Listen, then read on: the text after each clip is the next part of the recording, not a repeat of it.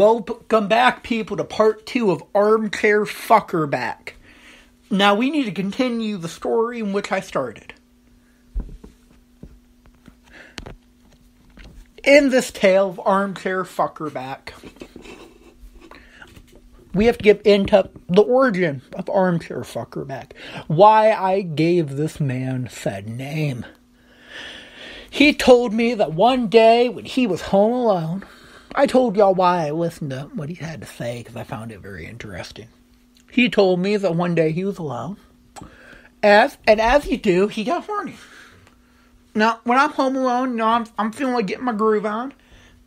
Go in the bathroom, light some candles, turn some boys to men. Now, let's be honest, that's not how a normal person does it. You just go, you get some lotion, coconut oil, whatever you need. Sunscreen, lotion. Me, I'm a proper gentleman. I use Astroglide like a real man because a little bit goes a long way. You pull up, you find the scene, you look like a gremlin in a corner like a fucking gorilla. I don't, that's normal. You lock the door. Maybe, you're into danger, you don't lock the door. Well, Armchair Fuckerback's thing was, he looked over at that couch, at the armchair, and he saw the nice curvature, he saw the slit, and his first idea was, I am gonna go.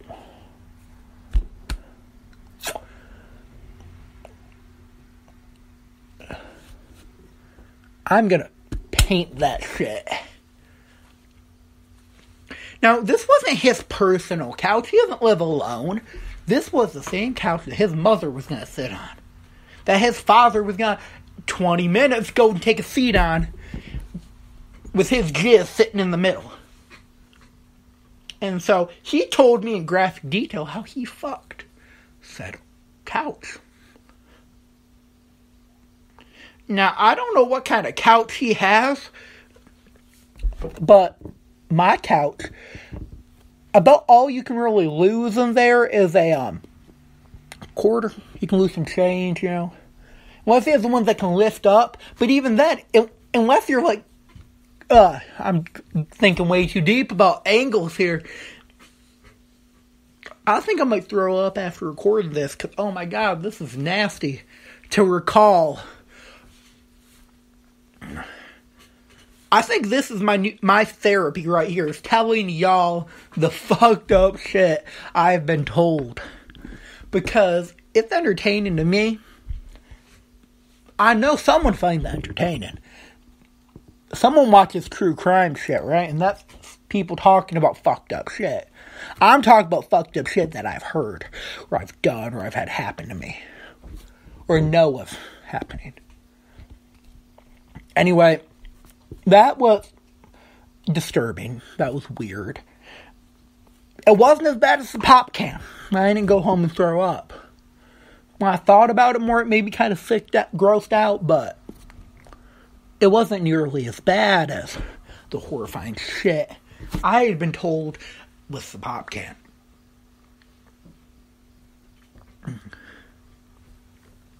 This boy also had a penchant for using certain language when he would get aggressive. Like, I'm not going to use the words because, A, I'm a white motherfucker if you can't tell. And, he loved that N-word. Basically, any racial slur he could think of, he used. Any kind of phobic slur. Yeah, I've used a homophobic slur. I've said, that before. Now, I wasn't educated. And it's what I'd grown up hearing, not racial slurs so much. I knew those were bad. That's how people get their ass beat for using them. But, the homophobe, like, hey. But this guy, I don't think you can use any kind of derogatory term when you have sex with a pop can. I think you lose your humanity. You lose your right to anything. Like, you know what? All Black Lives Matter, everyone matters, but this motherfucker don't matter, okay? Like, that's what kind of person this was. Like, I'm against the death penalty, but hey, some motherfuckers just are gone, you know what I'm saying? And he was gone. He was just a new level of crazy.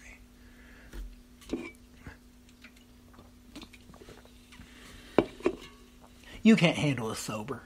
You can't. Oh, God, I'm glad I'm done with high school, because this kid scared the fuck out of me. Like, very few people scare me. Like, I've met crazy people, you know. I grew up around some bad motherfuckers. I knew people that killed people. Like, I've known some straight core gangsters. This guy scared me more than all of them combined. I would rather have them hunting me than have this guy know I exist. Because he may not be a serial killer today, but if I see him on the news in 10 years, you know, that he murdered someone, will not surprise me one bit. Honestly, I'm kind of worried about making this podcast. Because of the fact, even though I'm not around that area anymore, people know. I think a couple people are going to know who I'm talking about. Hopefully they don't hear this. Hopefully a psycho doesn't hear this. Because I feel like he'll know it's him. What the hell? What do I care? But he was a new level of crazy. And the weird shit he would tell me, I don't know how much of it I believe. I don't think he was playing a character. I don't think that kid had the talent to act that good, to pull off that much insanity. I think he was genuinely a psychopath, and he thought that it was cool to, like, tell, yeah, man, I, like, fuck a pop can, bro, like, which, he wasn't trying to be funny, like, yeah, man, you know what I was doing last night? I fucked a birthday cake. Like, there's a way you tell a joke that's that fucked up, you know, I bought a whole new meat of oatmeal cream pie, you know what I'm saying? Like, you can say the fucked up shit, that's funny. But the way he said stuff, he was so dead serious. Like, this was beyond a dry sense of humor. This was California anytime in the past 5 years. You know, it was that dry. Ain't no rain coming. Except for this dude, he was coming on everything according to him. But the way he did... What convinced me he was a psychopath wasn't the crazy shit he would say. Like, the weird. Like, you know what? Maybe he's just trying to show he's cool. Or he's trying to impress me. Which I don't know why he wanted to impress me, because I was a fucking loser. But maybe he was trying to show off to me. To make me like him or something. I think he took it the first day. I had no interest. But it got him attention, right? Because I paid attention after he said his fucked up shit. It was when he would get angry. And he would say really specific, weird shit. Like, specifically saying, oh, I will cut all your skin off and wear it as a suit. Which isn't that crazy. I'm like, but then he talks about grabbing my balls and, like, tying them to a truck. And I'm like, dude, you don't even own a car, okay? Like... he'd be the reason I got bought my cheap-ass car before I got my nice one. When I had that cheap-ass Toyota Corolla. That's a story for another day, how much of a piece of shit that was. And all the fucked up shit I did in that car. Yeah. Yeah. Oh, those are some dark time stories. Maybe I should change the name, man. I don't know what I did last weekend is awesome, but no, the dark arts. Twisted, not shitty. But he told me all this weird shit. And as funny as it is, now that I look back at it, I think for about a year I was genuinely scared he was going to murder me. Because I'm pretty sure he knew where I lived at the time. Like, I'm 95% sure he did. But I'm be real up. He had a family member that was alright. At least I think it was a family member of his. But damn. I probably could. No, I'm not going to say that. Not going to say that because he might hear this. And then he'll like track me down and kill me. I mean, I'll fight a motherfucker all day. But, you know, you don't fuck with crazy. I learned that lesson after some of the chicks I fucked. You know, some of the stuff. I've met crazy people. I love crazy people. They have a special place in my heart. Crazy people, you know, drug addicts, schizoids. I love them. They're some of the funniest people I've ever met. Drug addicts. Most talented motherfucker I ever met was a heroin addict. This guy was a comedian heroin addict. Tried to be a comedian. Open micer, right? He'd go in. This is a story I heard about him. From someone. They told me a story about this heroin addict who came to an open mic, and he would, I'm going to tell you what they told me was the set. You get up there and you go, it's hard. You know, sometimes it's hard, man. You know, my friend Jeffrey came to me, and he wanted to borrow some money. And then he would pass out, and he'd wake up, and if you could follow what he was saying, it was fucking hilarious. And that motherfucker went and tied his dog to a tree. And he'd go back out. I told him, you make the biscuits, bitch. But I don't owe you motherfuckers nothing. And then Trinity went out there with that goddamn motherfucker. And they were egging Jamal's car. But I put heroin in my dick. God, skunk in the sky. I was like,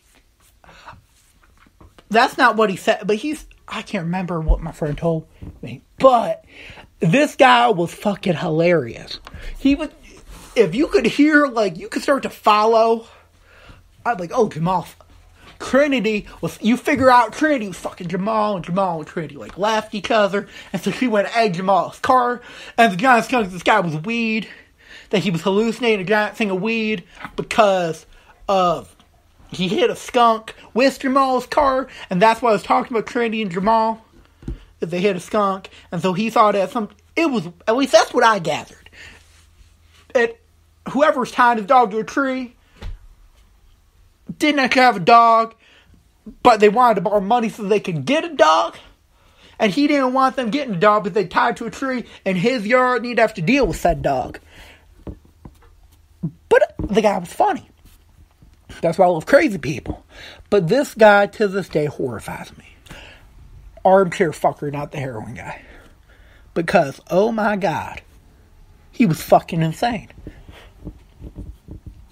And I feel like he's crazy enough to try to, like, if he, like, found out my name and everything about me, he would track me down and eat me or something. Like, if I disappear after this episode, y'all know who killed me? Armchair fucker. Back. He got me. That's the way to go right there. Be like, hey man, what got you? A bus. I got hit by a bus. What about you? This armchair fucker back killed me. What the fuck's... this crazy guy. You don't know? Okay, I'll tell you. Okay, that's all I have time for today. But welcome back. This is the I Don't Know What I Did Last Weekend podcast, and we are back, baby.